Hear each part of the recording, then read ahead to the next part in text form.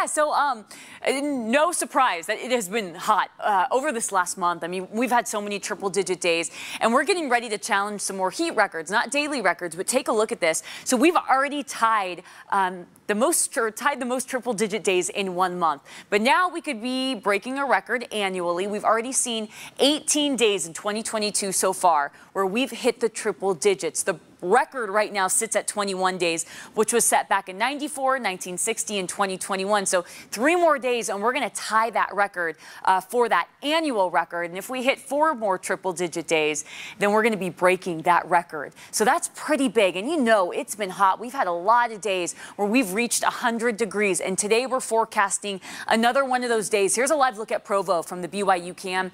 Blue skies, sunshine, and we're already in the low 90s in Salt Lake City. It feels like the upper 80s right now.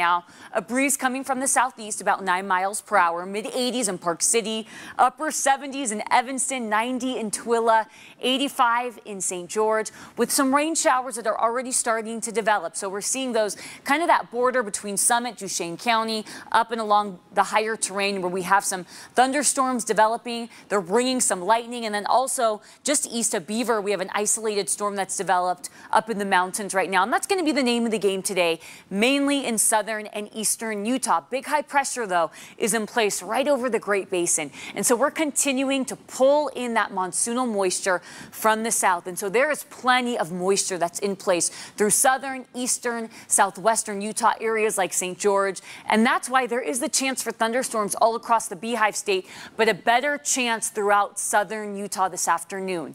Today in Salt Lake City, we could get an isolated storm developing, but a better chance for it to bring some of those gusty microburst winds, but we could get some rain out of it. It's not very likely. 100 degrees forecasted today in Salt Lake City. Another hot one, folks. 87 in Park City, 98 in St. George, upper 80s in Moab.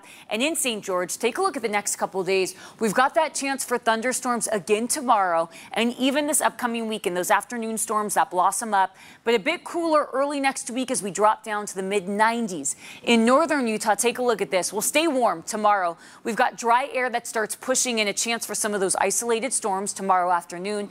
This weekend, we stay dry, upper 90s Saturday, 101 on Sunday. But early next week, we've got good news. By Tuesday, we've got the chance for more widespread showers. And you can see early next week, our outlook is showing that it is going to look a little bit wetter than normal, really stretching from Salt Lake County southward. So that's good news. Tuesday and Wednesday, a bit cooler in the mid-90s, and the 90s look better than the triple digits max. So